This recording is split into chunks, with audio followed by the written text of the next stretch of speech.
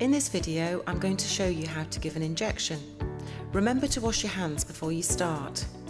Always inject into a visibly clean area, and remember, never inject through clothing. Most pen devices work in a similar way, and this video covers general principles for using pen devices.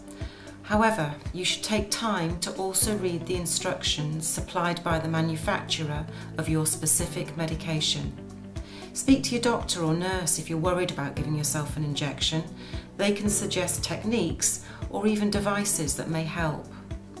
All of the information in this video is available within the Injection Technique Matters Best Practice in Diabetes Care Toolkit. Ask your doctor or nurse for a copy. You should store unopened insulin and GLP-1 receptor agonist therapy in the fridge according to the manufacturer's instructions.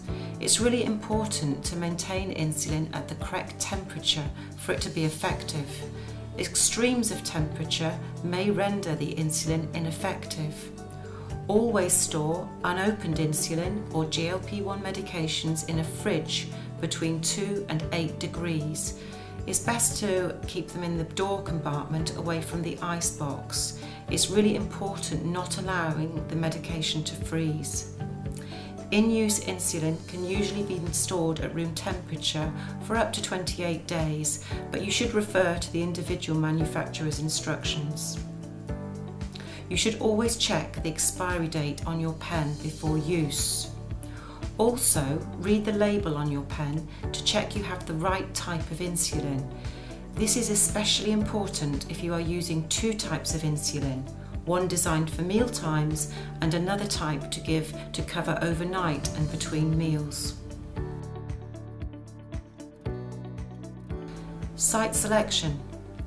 The preferred sites for injecting insulin or GLP-1 medications are across the abdomen, the upper outer area of the thighs, the upper outer area of the buttocks and the underside of the upper arms, though it's sometimes difficult to inject into the upper arm when you're doing the injection yourself. You can see on this diagram those areas for injecting. Site rotation. Repeatedly injecting insulin into one place can cause lipohypertrophy. This is thickened, rubbery lesions which can appear over time in the subcutaneous tissue of overused injection sites. You can reduce your risk of developing these by trying to inject into a different place within your chosen site for every injection. It sometimes helps if you can imagine dividing the injection site you have chosen into halves or quadrants and then using a different half or quarter every week. During that week, you should try to rotate the injections within that area. One method is move injections in a clockwise or anti-clockwise direction, spacing each injection at least 1 centimetre apart from the previous one.